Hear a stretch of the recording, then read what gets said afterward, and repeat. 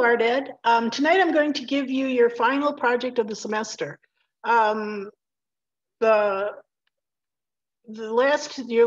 presentation and this portfolio are two of the more weighted assignments of the class, so I want to give you plenty of time to get them done.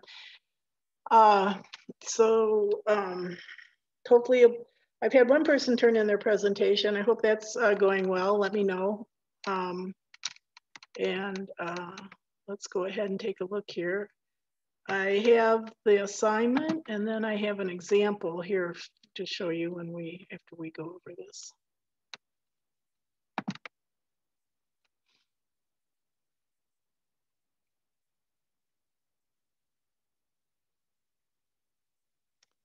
Okay, maybe just do it this way. All right. So your final portfolio, this has a checklist. It comes to 100 points. That means like 100% complete. The assignment itself actually is worth 25 points. So it's 1/4 of your grade. So you want to make sure you get everything in here. This is a checklist, so you can go through and check off everything, make sure that you haven't left anything out or have any questions. So you're going to start off with a resume or bio. So you're going to either put in a resume or write a little biography about, what experience you've had and what maybe brought you to want to teach. Then you're going to include I can make this a little bigger. Okay. You put in your art integration and then that assignment that you did. Then you're going to put in 4 lesson plans, and you should be able to use some of the ones that we've done. You might have to switch them around a little bit because you need to have each one of them.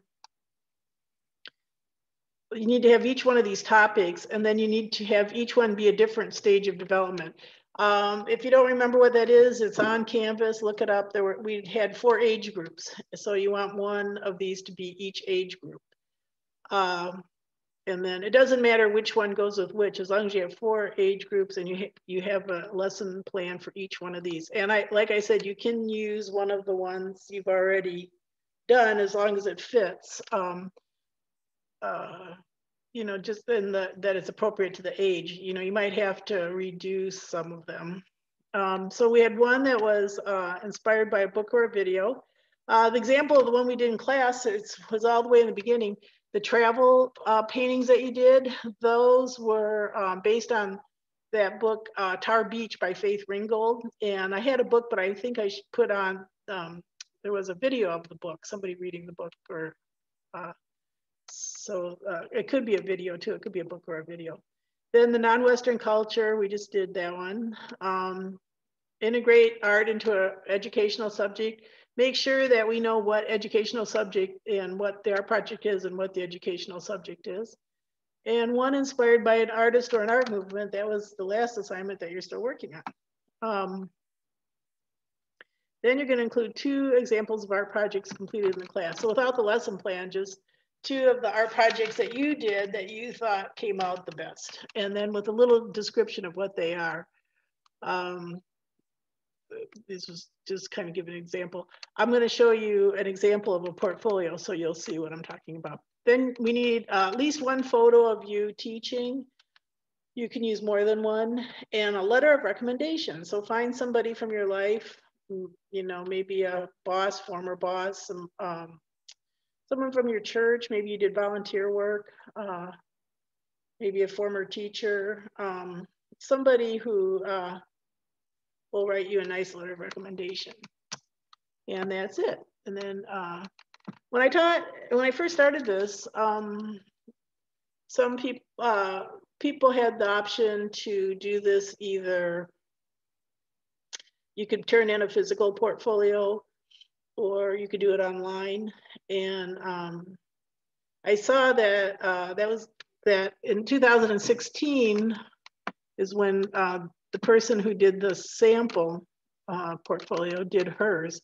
And I asked her, let's get back to let me see if I can get to the sample here. Nope, I guess. See it down there? Okay. I'm just gonna go back to, okay.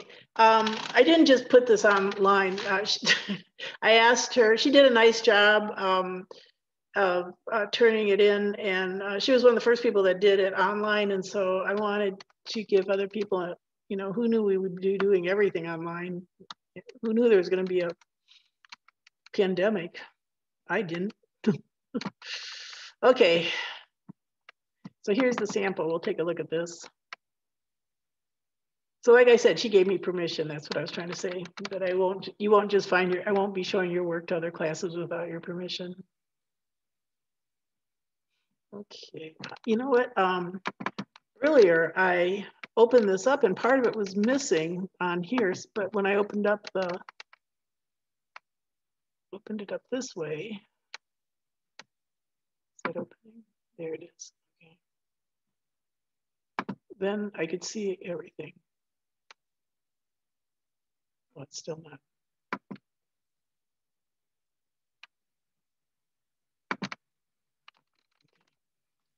Oh, you know what? I already have it down here. Duh. Oh, well. Okay.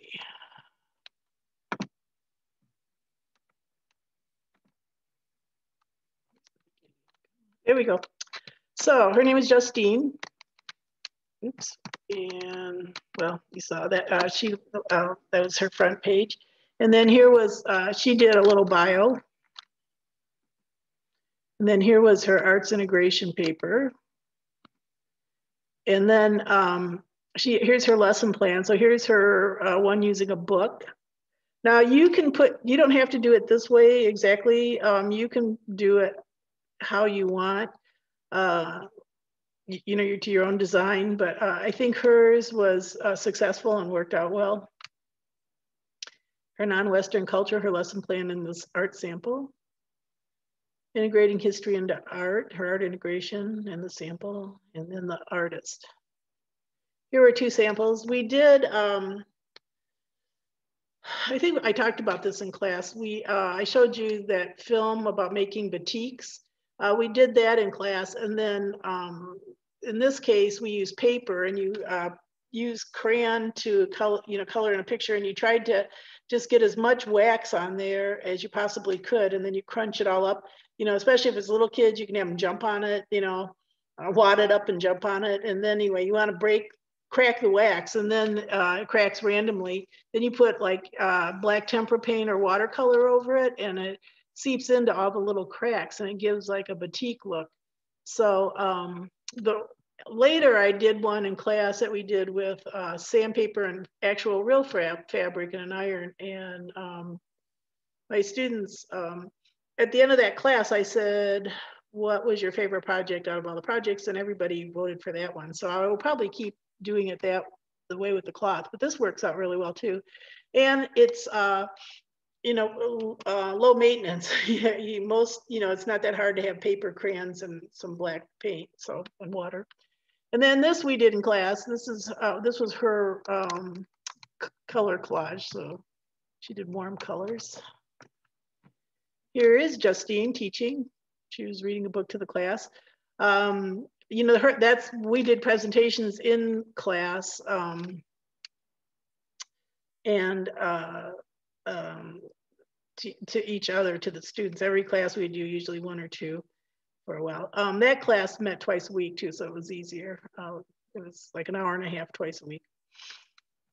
Then here is one of the students who was one of her fellow classmates, and then here was the project. And then her letter of recommendation. So that is it. One thing, I have had this portfolio that's like something maybe that you would put together to apply for a job. And I actually have had people use them and apply for a job. They got, somebody got a job teaching art at Krasl. And so I will just recommend, some of you have noticed I have a lot of typos or misspelled words. So I don't correct that because I'm not an English teacher. I just want to make sure that you have the art education ideas that I'm trying to convey to you. That's all I'm looking for. But I will say, if you do use it to apply for a job, have somebody check it for you. If spelling and grammar is not your thing, just double check it, because if you're ever going to apply for a job, you want to make sure that you put, give them your best effort. So you want to make sure there's not misspelled words and, typos, where sometimes when you use spell check, it puts in like a weird word, like you misspelled trampoline and then it puts in tambourine or something. And so we were jumping on the tambourine. Anyway, yeah, so just, that's just one little thought there. The other thing is next week, I want to go over the, like the projects you've done already, just kind of recap some of those, like talk a little bit about the visual thinking strategies. I want to show you, something about that, and I also want to tell you what those pictures actually were. So I'm not doing it tonight because there's a few people who were struggling in the class who seem to be trying to turn in some of the assignments. So this is last call for the visual thinking. There's a couple people that haven't turned it in. So once I tell you what the pictures are about, you can't really do the assignment because it would wreck it, because the idea is you don't know what they're about. So we'll go over all that stuff next class, and check in case sometimes if people ask questions, I'll answer them in the video, so that I usually figure if one person has that question, somebody else probably has it too. So feel free to contact me, that I'm here for you. And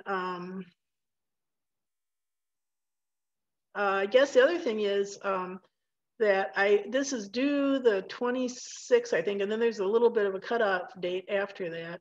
I've taken in some late work. I said I wouldn't, but I just, I know these are weird times right now for people, and so I just have some compassion for people who might be struggling. There's just, living through a pandemic is it's hard. So, but I will have to say that there is an end of the class, and I have to get grades in. I have 5 classes, so if people turn a lot of stuff in at the end, I can't, late, I can't really say that I'll have time to grade it. So try to get these in on time. Otherwise, if it comes in too late, you won't get credit for it. So, and it is 25% of your grade, so you want to make sure you have it. Let's see. So I guess the other thing is that it's up to you now. You can blast through these last 2 assignments and be done with the class if you have other classes you need to study for. Even though, or turn them in later too. So that's really, I guess, what I have for you. Next week, I'll go over some of those past assignments and see how you're doing with the last 2 projects. And contact me if you need me.